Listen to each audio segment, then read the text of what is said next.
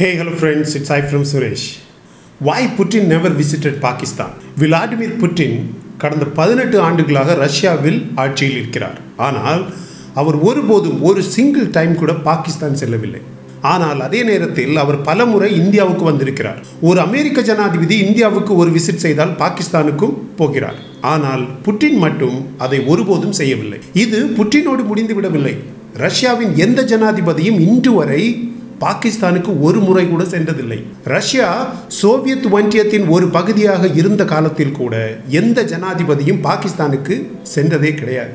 April 11, 2007 அன்று Soviet ஒன்றியத்தின் வீழ்ச்சியின் 16 ஆண்டுகளுக்கு பிறகு ரஷ்ய பிரதமர் மைக்கேல் ஃப்ரெக்டோவ் பாகிஸ்தானுக்கு ஒரு முறை சென்றிருந்தார். ஆனால் ஒரு காலத்தில் தெற்கு ஆசியாவில் புட்டின் வரும் ஒரே நாடு இந்தியாவாகத்தான் இருந்தது. இதுவரைக்கும் பாகிஸ்தானுக்கு அவர் சென்றதே கிடையாது.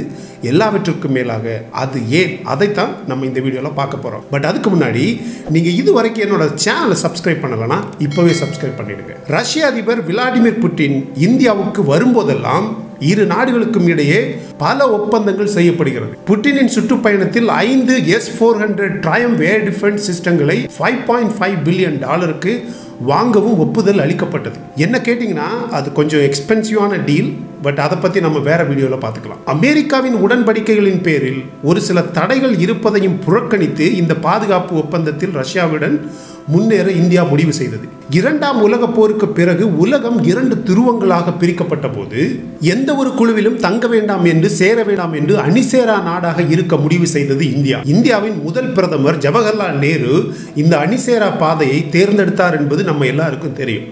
ஆனால் உண்மையிலேயே ஜவஹர்லால் நேருக்கு சோவியத் யூனியன் மற்றும் சோசியலிசம் மீது விருப்பம் இருந்தது, அதிகமான விருப்பம் இருந்தது. அதற்கான சான்றுகள் நிறைய இருக்கு. இந்த நேரத்தில் அமெரிக்கா தலைமையிலான குழுவை பாகிஸ்தான் தேர்வு செய்தது.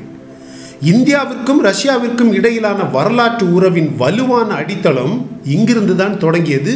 அது இன்று வரை தொடர்கிறது. நீங்கள் ரஷ்யாவில் உள்ள மக்களிடம் அல்லது பெரிய அரசியல்வாதிகளிடம் ஏன் புட்டின் இதுவரை பாகிஸ்தான் செல்லவில்லை என்ற கேள்வியை கேட்டால் புட்டின் பாகிஸ்தான் செல்ல உறுதியான காரணம் எதுவும் இதுவரை வரவில்லை என்று ரஷ்யா கருதுகிறது. 17 மார்ச் 2016 அன்று, அதாவது 4 வருடங்களுக்கு முன்பு, பாகிஸ்தானுக்கான ரஷ்யாவின் அப்போதைய தூதர் அலெக்ஸ் டெடோவ் பாகிஸ்தான் ரஷ்யா உறவுகள் குறித்து இஸ்லாமாபாத்தின் அணு ஆய்வு நிறுவனத்தில் பேசும்போது, எங்கள் ஜனாதிபதி ஒரு நாட்டுக்கு சுற்றுப்பயணம் செல்வதற்கு சில உறுதியான காரணங்கள் இருக்க வேண்டும். ஒரு உறுதியான காரணம் இருந்தால் சுற்றுப்பயணம் நிச்சயமாக நடக்கும்.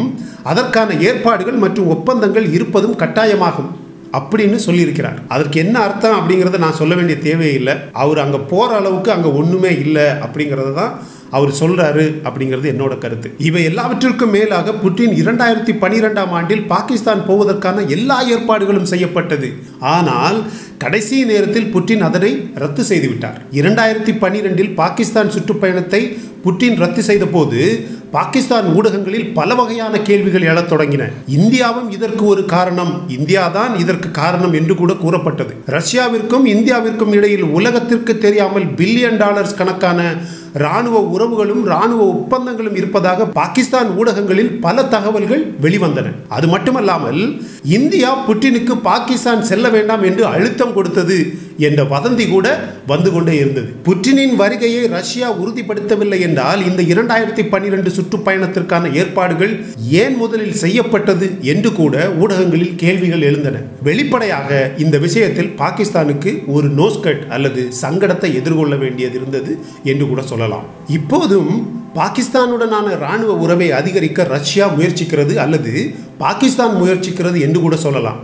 ஆனால் வளர்ச்சியே இல்லாத பாகிஸ்தானுக்காக இந்தியாவை இழக்க ரஷ்யா விரும்பாது, எப்போதுமே விரும்ப மாட்டார்கள். இந்தியா தனது மொத்த பாதுகாப்பு தேவைகளில், அதாவது ஆயுதங்களில் 70% ரஷ்யாவில் இருந்து இறக்குமதி செய்கிறது. இன்றும் கூட அது இந்தியா அல்லது ரஷ்யாவாக இருந்தாலும் அவர்கள் இருவருமே பாகிஸ்தானின் பொருட்டு பாகிஸ்தானை காரணமாக வைத்து தங்கள் நம்பகமான கூட்டாளியை இழக்க விரும்ப மாட்டார்கள். பனிப்போரின் போது 1979இல் சோவியத் யூனியன் ஆப்கானிஸ்தானுக்குள் நுழைந்த போது அமெரிக்கா மற்றும் பாகிஸ்தான் இணைந்து அங்கு சோவியத்துக்களை தோற்கடிக்க எல்லாவற்றையும் செய்தார்கள். அமெரிக்கா வெளிப்படையாக போருக்கு நிதி அளித்து ஆயுதங்களை வழங்கியது பாகிஸ்தானுக்கு. பாகிஸ்தான் தங்கள் நிலத்தையும் பயிற்சியையும் முஜாஹிதீன் வீரர்கள் அல்லது பயங்கரவாதிகளுக்கு வழங்கினார்கள். இஸ்லாம் என்ற பெயரில் வீரர்கள் கருத்தியல் உந்துதல், அதாவது பிரெயின் வாஷ் செய்யப்பட்டார்கள். சோவியத் ஒன்றியம் ஆப்கானிஸ்தானில் தங்கள் பணத்தை முழுவதுமாக தீர்த்து கொண்டது.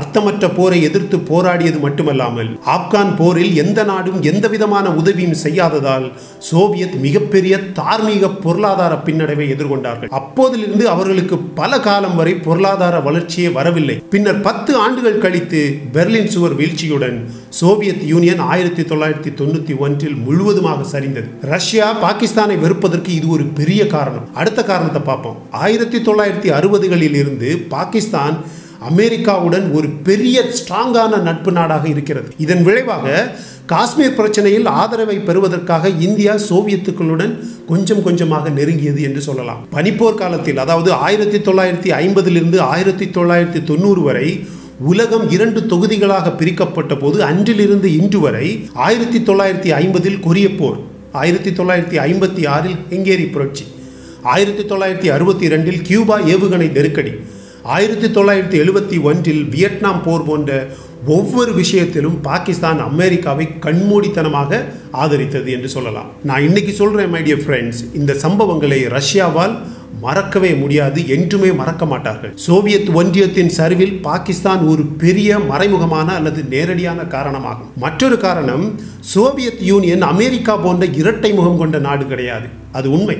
அமெரிக்கா ஒருபுறம் பயங்கரவாதிகளுக்கு நிதி அளித்துவிட்டு மறுபுறம் போராட செயல்படுகிறார்கள், போராடுவது மாதிரி காட்டிக்கொள்வார்கள். சோவியத்துக்குள் பயங்கரவாதத்தை எப்போதுமே ஆதரிக்க முடியாது. அது மட்டுமல்ல, பயங்கரவாதம் குறித்த பாகிஸ்தானின் நிலைப்பாடு மொத்த உலகத்துக்கே தெரியும். இது ரஷ்யாவின் பாலிசிகளுக்கு மிகவும் எதிரானது. ரஷ்யாவின் நுழைவுக்கு பிறகுதான் சிரியாவில் பயங்கரவாதம் மிகப்பெரிய அளவில் குறைக்கப்பட்டது. என்னை பொறுத்தவரையில் அதை வேறு எந்த நாடாலும் செய்திருக்க முடியாது என்பது என்னுடைய நம்பிக்கை. அதை நம் எல்லோராலும் காண முடிகிறது. 1947 இந்தியாவிடமிருந்து பிரிந்து பாகிஸ்தான் தொடங்கியதிலிருந்து அவர்கள் அமெரிக்காவுடன் கூட்டாளிகளாக இருந்தார்கள். ஆனால் இன்று அவர்களின் உறவு குழப்பத்தில் உள்ளது. அமெரிக்கா பாகிஸ்தானை வெறுக்க ஆரம்பித்தால் எதிர்காலத்தில் விளாடிமிர் புட்டின் ஒருவேளை இஸ்லாமாபாத்திற்கு வருவதை நீங்கள் காண வாய்ப்பு இருக்கிறது. ஆனால் அதற்கு தேவை இருக்க வேண்டும். உருளைக்கிழங்கு வாங்க காசு இல்லாதவன் அமெரிக்கா உதவி இல்லாமல் எத்தனை நாள் வாழ முடியும் என்பதே சந்தேகம்.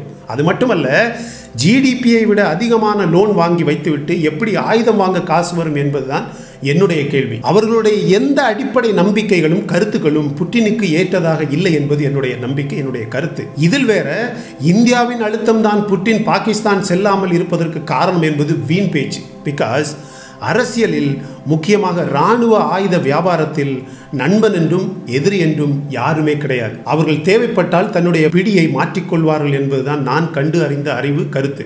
What's your opinion, my dear friends? Please put them in the comment section. I hope you like this video. If you like this video, please go ahead and tap the like button. நீங்கள் இன்னும் என்னோட சேனலை subscribe பண்ணலைன்னா இப்போவே subscribe பண்ணுங்கள். முக்கியமாக bell நோட்டிஃபிகேஷனை enable பண்ணுங்கள், so that you get my videos as soon as possible. Thank you so much, my dear friends, for watching all my videos and supporting my channel. Until I come up with my next awesome video, it's bye-bye from Suresh. Thank you so much. Be active, be safe, dream big. Thank you.